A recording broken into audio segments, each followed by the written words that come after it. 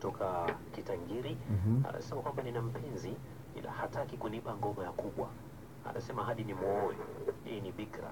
Dokta, unanishauri nini hapo? Ya, kwa binti ambaye ni bikra, of course hilo ni jambo ambalo of course lazima uliangalie. Ni mwanamke ambaye hajawahi kukutana na mwanaume, anategemea kwamba siku ya kwanza ataumia.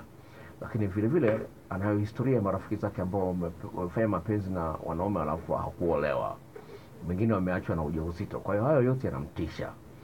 Kwa msingi katika mazingira kama hayo, kajitambulishe kwao, ikiwezekana toa kishika uchumba. Jithibitishie kwamba mthibitishie udada kwamba kweli una malengo ya kuwa mke wake. Hii inawezekana. Na mbona una dada mmoja ana umri miaka 26, yeye alikuwa bado bikra miaka 26. Lakini baada ya kuona mwanaume ameshatoa mahari, alimfungulia njia. Kwa hiyo msingi tengeneza mazingira ambapo mwanamke huyu atajiona yuko salama kufanya mapenzi na wewe, asione kwamba kuna hatari yote kwa upande wake. Itakusaidia wewe kufunguliwa njia vile vile. Okay, upande mwingine wa message, huyu anasema kwamba anaitwa Jose kutoka na sio. Anasema kwamba nina mpenzi wangu, nampenda sana. Ananipenda, okay. Ananipenda kipindi alikuwa mbali na mimi, alikuwa anatamani sana kushare na mimi. Lakini amejua amekuja karibu na mimi. Yaani hata kushare imekuwa ni changamoto. Dokta, naomba nisaidie hapo. Yaani akiwa mbali imekwaje? Yaani anasema kwamba kipindi alikuwa mbali, alikuwa anatamani sana kushare. Lakini sasa amekuja yupo karibu, hataki kuja kushare. Huyo ni mwanamke aliyetumia message au ni mwanaume? Huyu ni mwanaume. Okay, kwa hiyo anamzungumzia binti. Yeah. Okay, sasa sikiliza. Unajua alipokuwa mbali na wewe anakutia hamu, akikuomba hela utamtumia kwa sababu anakuambia nikia lazima utapata utamu. Sasa amefika kwa sababu alikuwa anakudanganya, amefika hapo anakuwa mgumu kukupatia. Kwa sababu gani? Anaogopa kama alivyozungumza, aidha ujauzito au hujajitambulisha kwao au hamjapima afya. Hayo yote yanamtisha. Kwa hiyo tengeneza mazingira ambayo dada huyu ataona ni rahisi kufanya mapenzi na wewe. Lakini lingine ambalo linaweza kutokea hali kama hiyo, kwa sababu alipokuwa mbali alikuwa anaonyesha hisia zote kwako.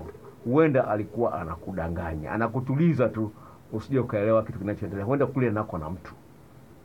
Kwa hiyo kuna wanawake ambao au wanaume wanatumia style kama hiyo, anaonyesha kwamba anakupenda sana, anakujali sana, kumbe anakusaliti. Sasa hili jambo ambalo linawezekana vile vile. Lakini cha msingi ni kwamba katika mazingira kama hayo, unapoona kwamba huyu mtu alikudanganya kwa style kama hiyo, mueleze ukweli kwamba kwa nini ulikuwa unadanganya. Namba 2, akikataa kukupatia unachokihitaji, basi mwambie basi kwenda kama ni ngoja nikae pembeni tafute mtu mwingine. Kama kweli anakuona wewe ni wa muhimu, of course lazima abadilishe msimamo. Na otherwise akupe sababu kwa nini hataki kukupa. Haya, huyu mwingine anasema kwamba okay, anaitwa Jackson, yuko pale Zaigoma. Anasema kwamba dokta, kwa nini unakuta mtu ana mke wake au wanawake wawili lakini bado anaamua kutongoza mke wa mwenzie? Kwa nini asitulie na huyo mkewe? Hapo dokta nisaidie, kuna nini? Well, asante sana umenikumbusha kuna video nilikuwa niweke kwenye YouTube niandae. Kwa sababu kuna mfalme mmoja wa nchi gani sijui ya Botswana nchi gani, alikuwa na wake 12. Mke wake mmoja amefariki. Nimeiona habari hiyo kwenye YouTube kwamba mke wa mfalme wa 12 afariki. Ni kwa ni binti nzuri. Lakini swali kwa nini nimekuletea, nimekuwa nafikiria hivi kwa nini mwanaume anashindwa kutulia na mwanamke mmoja? Sawa, hili ni swali ambalo kwa linanisumbua kwa muda mrefu sana, lakini bahati nzuri nimelipatia jibu. La kwanza, mwanaume anapokuwa ameoa mke wa kwanza na mke wa pili na bado hatoshiki, anatongoza mke wa rafiki yake, ni kwamba huyu mwanaume kwanza hajitambui yeye mwenyewe anachohitaji. Sawa, hajitambui yeye mwenyewe anachohitaji. Kama nilivyozungumza kwenye mada, kuna pointi moja nimeizungumza ambayo ningependa nirudie hapa tena kwenye swali ile kwa faida ya wasikilizaji ambao wamefungulia kipindi katikati. Ni kwamba unapopigana, sawa, kumbuka kwamba lazima ujiulize swali hili. Sawa, napigana na huyu mtu kwa sababu gani? Sawa. Kwa hiyo unapopigana usijiulize kwamba napigana na nani, napigania nini? Sawa. Kwa hiyo unapokuwa unafuatilia huyu mtu anafuata nini kwa mwanamke mwingine wakati ana wanawake wawili, anafuata nini? Hivi tendo la ndoa lina nguvu sana. Na mwanaume kama mwanaume tuna hamu ya kuwa na mwanamke tofauti, hiyo inakuja automatically. Lakini mwanaume ambaye anajitambua anachohitaji ni nini, atakaa chini, ataanza kufikiria, ni kweli namtamani mke wa rafiki yangu au mke wa jirani au dada mgeni amekuja, ndo amekuja usidi hivi karibuni, ameajiriwa au amehamia hapo hivi karibuni kwenye jirani na pale unapoishi, ni kweli namtamani, lakini hivi nitapata nini kwa huyu mwanamke mwingine zaidi kwa mke wangu? Kwa hiyo usipojiuliza maswali utaenda kama mbwa. Sawa? Sasa utakuwa na nguvu ya kujizuia pale ambapo mke wako anakupa mapenzi yenye utamu wa kutosha na wewe unampa mapenzi mke wako utamu wa kutosha. Kama mke wako hakupi mapenzi ya kutosha, utakuwa dhaifu. Kama nilivyozungumza kwenye mahali fulani kwamba unapokuwa unafanya mapenzi mara chache, unakuwa ile hamu yako ya mapenzi hujaimaliza. Kwa hiyo unapokuwa unamwaga zile mbegu zako, unamwaga na ile hamu. Kwa kama umemwaga mara chache, manake hamu ile bado iko kwa wingi ndani yako. Kwa hiyo utafuta mwanamke mwingine wa kumwagia. Kwa hiyo wanaweza kuwa na wake wawili. Sawa? Lakini kila mwanamke anaishia goli moja. Mwanaume anaishia goli moja, anakuwa hajamwaga hamu yake yote. Na kama hajamwaga hamu yake yote, ile hamu itamsumbua, ndio anatafuta mke wa rafiki. Atamtongoza mke wa rafiki. Kwa ni jambo la msingi sana wanaume waanze kufikiria upya. Sio kwamba mwanamke mpya atakuwa ni mtamu zaidi kuliko mke wako. Sawa, ni kweli unapata msisimko, utapiga goli 3, kwa mke wako unapiga goli 1, lakini msisimko huo utaisha baada ya muda fulani kumzoea yule mwanamke. Sawa? Hiyo kwenye saikolojia kuna kitu wanaita hedonic adaptation. Hedonic adaptation ni kwamba tulivyoumbwa lazima utakizoea kitu kipya na utakiona cha kawaida. Hiyo ipo. Ndivyo tulivyoumbwa. Kwa sababu ingekuwa bado utakuwa na msisimko ule wa kitu ambacho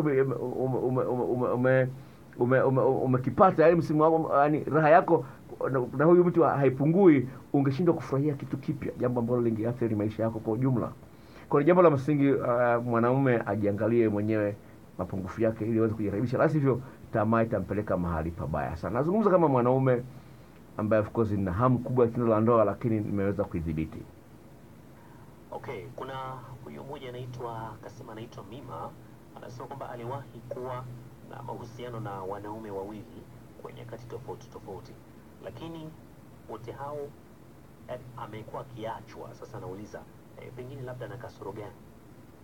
Sasa ni swali zuri sana kutoka kwa dada. Amezungumza umri wake? Hajasema. Umri wake ni miaka 21. Aha, okay. 21 ni binti mdogo, sawa? Namba moja, tufikiri assume umeanza mapenzi ukiwa na umri miaka 18 au 19. La kwanza, kwa sehemu kubwa hujui mapenzi ya kitandani. Sasa wanaume ambao umekutana nao wameshakutana na wanawake watatu kabla yako wewe.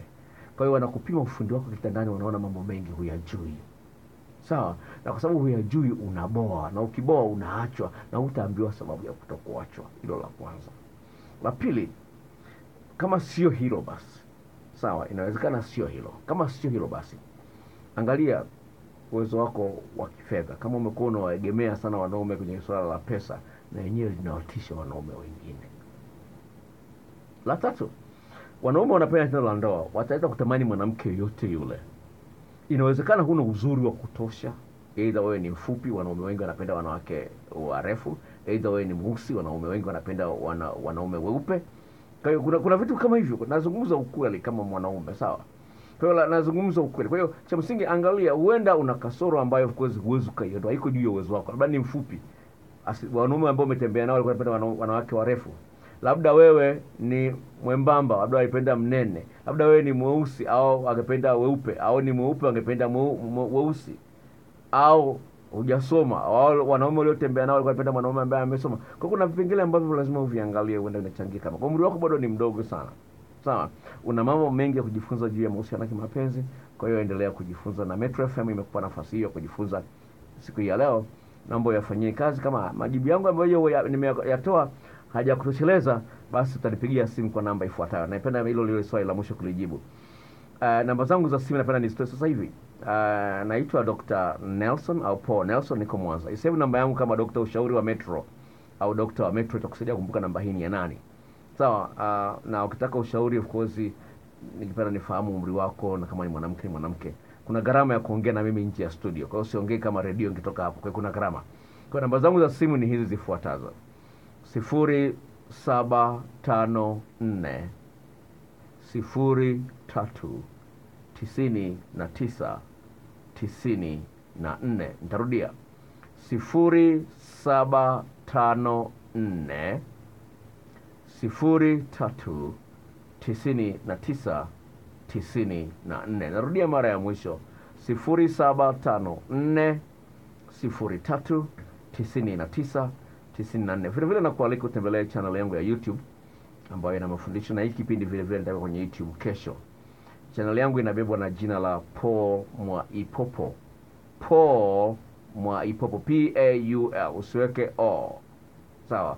Na vile vile unaweza kutembelea blog yangu ambayo ina maandishi, mafundisho kwa njia ya maandishi ambayo inaenda kwa jina la Mfalme wa Mapenzi. Kwa hiyo usiachanishe maneno, andika maneno kwa kuunganisha